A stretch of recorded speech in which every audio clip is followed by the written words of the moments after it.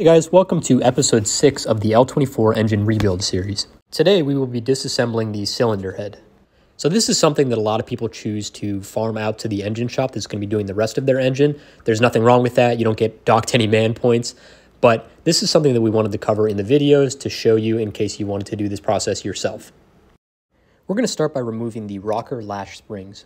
Start by lifting each lash spring from the notch inside of the rocker arm.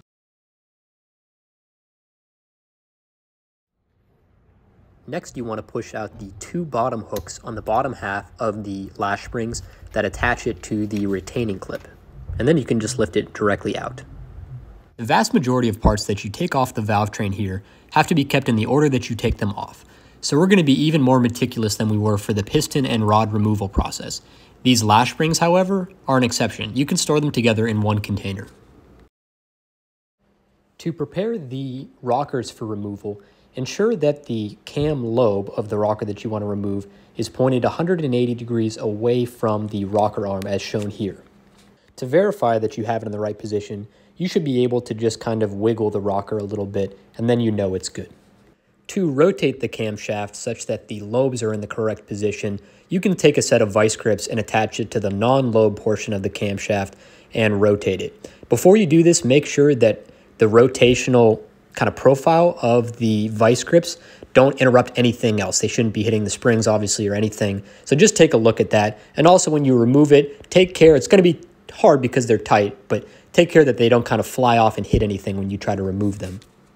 In fact, because the valve train is such a delicate area, and these do have to go on pretty tight for you to be able to turn it, I think it's worth doing something like this where you can take a crescent wrench around whatever your handle is on your vice grips and loosen it so that's a lot easier just to unlock them and bring them away safely. Now you will notice that in some of these clips I have the cam sprocket back on. This is because when you rotate, it's possible for the camshaft to sort of walk towards the rear and actually fall out, and you certainly don't want this to happen. So it is worth actually going back and taking your cam sprocket and the bolt that attaches it to the camshaft and loosely attach it so that it prevents this from happening. So what we want to do here is take a 14mm open-end wrench, which fits on the rocker pivot, and a 17mm open-end wrench, which fits on the lash adjuster lock nut. Take your 17mm wrench and first just loosen the lock nut. With the lock nut loosened, you want to hold it in place with that 17mm wrench and then take your 14mm wrench and thread that pivot down as far into the cylinder head as you can.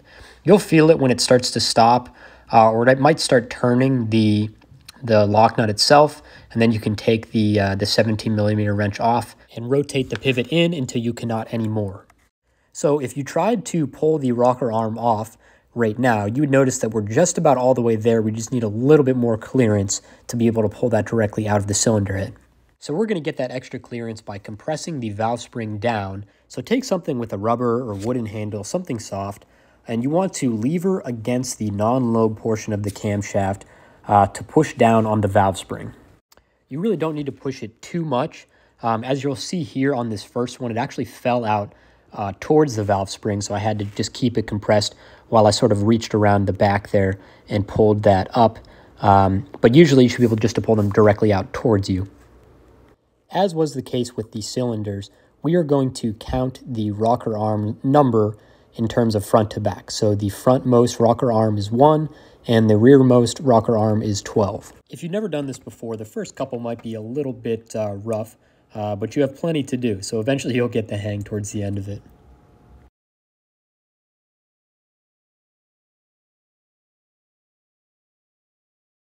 Then remove the lash caps that sit on the top of the spring retainer and put them in the same bag that you put all of the other rocker arm hardware. Next, we're going to take the front camshaft bolt, the fuel pump eccentric, and the camshaft sprocket itself back off of the front of the camshaft because we're preparing to take the camshaft out. You also want to loosen these front two bolts that secure the thrust plate to the front cam tower, and then you can just take that off. So in the sake of honesty here, I sped this clip up because I did a pretty bad job of this and dropped the camshaft a little bit, and it was not totally smooth. But what you're trying to do here is just pull it out and make sure all of the lobes go through the cam towers without banging up against anything. Just take your time and look at every piece. You have to look at all of those different cam tower locations. So next I decided to remove all of the rocker arm pivots. I just use a deep socket the size of the lock nut, and I just put that on a drill so I could remove these quickly because they are threaded in there pretty deep. Next we're going to prepare to remove these cam towers, and to do that we're just going to clean the tops of them and write in order in a marker. And if you haven't already heard it enough, these have to be kept in order, and the ordering we're going to use is front to back. Front cam tower is 1, and the rearmost cam tower is 5. I'm not certain if it's even possible to put these on backwards, but just to be safe, I put a front-facing arrow on each of these. Same program as before. Then for each cam tower, you want to break the bolts. I had to use a breaker bar for these and remove both sides of the bolts. Keep them organized again so they go on the exact same place that they came off. Just set them aside so that when you do take off the cam tower, you can just put the bolts back in their holes and package them up safely so that they don't get mixed up, and move on to the next one. Next, we're going to remove these wire clips that are attached to the rocker bushings, and the best method I could find to do this is hold on one end with a set of pliers and then take some needle nose pliers and kind of pull up that one end there. Eventually it'll come loose. And then you just need the one set of pliers that you were using to hold it and grab onto the loose end and just kind of rotate and pull it up, and they'll come right off. So here you can see me doing something that I'm going to recommend that you definitely do not do. And the first thing is I went to AutoZone and purchased the only valve spring compressor that they had available. And it was the style that kind of grabs onto the spring from, I guess, the bottommost part of it that you can grab, and has that piece on it that I actually repurposed and used on a C-clamp. And you actually, with those, you have to restrict the downward movement of the valve yourself somehow, whether it's placing a piece of wood on it or something, or a socket or something, or using gravity. I don't know, but I really didn't have any luck with that. But what I was able to do, and this is the second thing I'm going to recommend you don't do, is I repurposed the head of that and put it onto my C-clamps here. And it worked enough, but it only has those 2 jaws on it. So it was very unstable, and as a result, it was very unsafe. Anytime you're working with springs, you have to be very careful and take care not to lose an eye. And I didn't really take that care here, so that's why I'm recommending you don't do this. I am going to go buy a set of real valve spring compressors on Amazon. I will supply a link for the exact set that I used, that I will eventually buy for when I put these back in, because there's no sense in using the wrong tool for this. They're cheap. Amazon will have them to you in 2 days. I got impatient here, but this did end up being good enough just for removing these. But hopefully that should not preclude me from being able to provide some good instruction as far as procedure goes. You want to compress the spring only enough so that you can remove the 2 keepers inside of the retainer.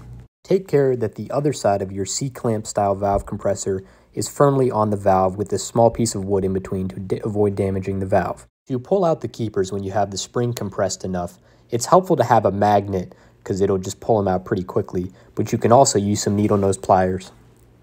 Once you have both of the keepers removed, you can relieve pressure on the spring by loosening your valve spring compressor.